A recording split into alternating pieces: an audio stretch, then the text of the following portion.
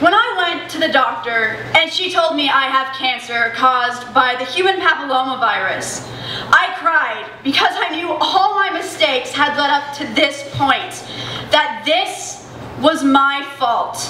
I had once written in a journal that if I ever contracted an STI, I would kill myself. And I can still consider that option every day. They don't make songs you can scream to when you have an STD. STDs are not talked about. They're hidden like gum underneath desks at the back of classrooms. While someone starts scraping, we'll gather the gum and ball it up for show and tell.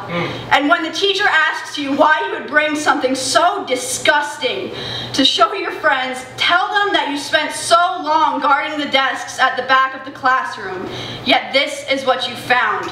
A huge wad of used up gum covered in hair and oozing brown liquid.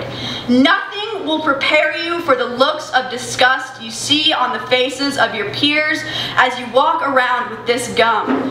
To make them even more grossed out, shove the chewing gum down your pants at the end of class and walk out.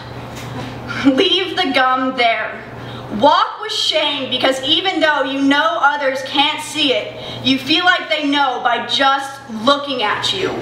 It feels as if you're covered in warts, and maybe that's why people don't want to sit by you in class. Because they know you're carrying around this secret that lives in your pants, and each time you meet someone new, it comes out to try and bite them, like a rabid dog. But you already have the rabies raging inside you.